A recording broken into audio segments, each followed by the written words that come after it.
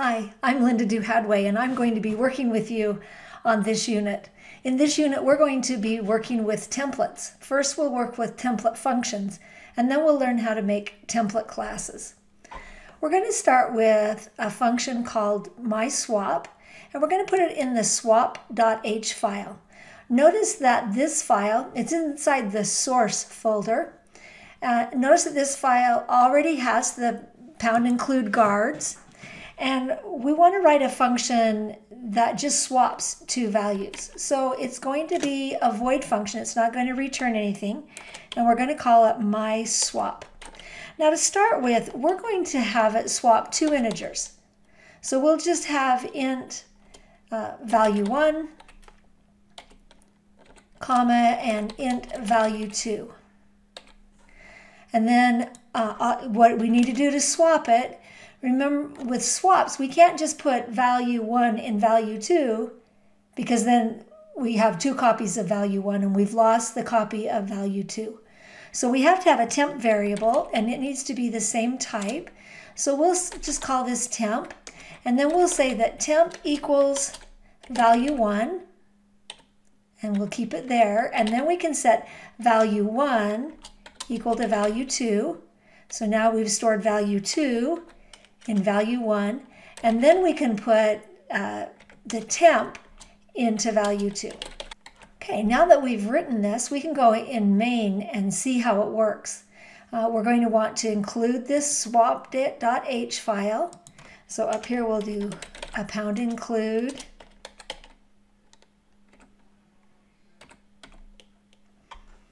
And include that.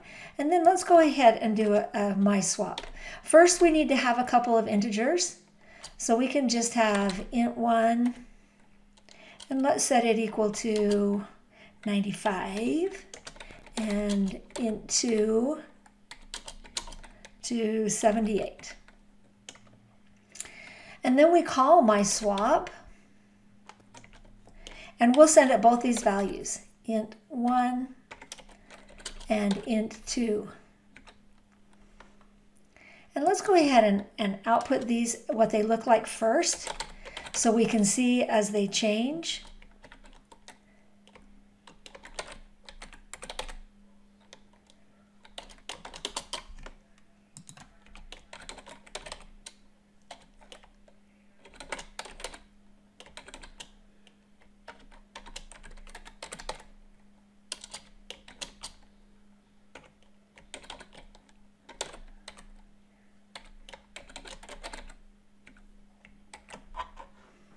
And then after we swap them, let's print it out again.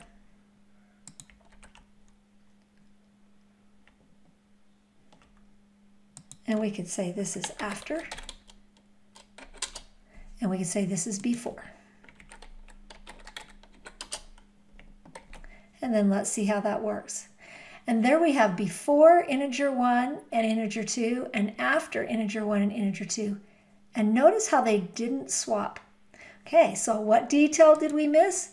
We made all the changes in here, but the changes stayed in the function because these were passed by value. So the actual values that were sent didn't ever change. So to get a swap to work after you return, or just for those to stay in place, you need to pass these by reference. All right, let's try it again.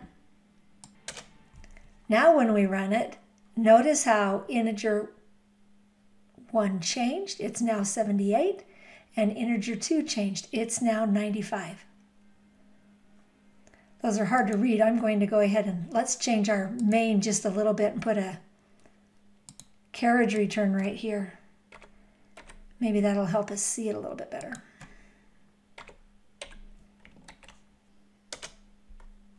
There, and now we have a function that will swap two integers.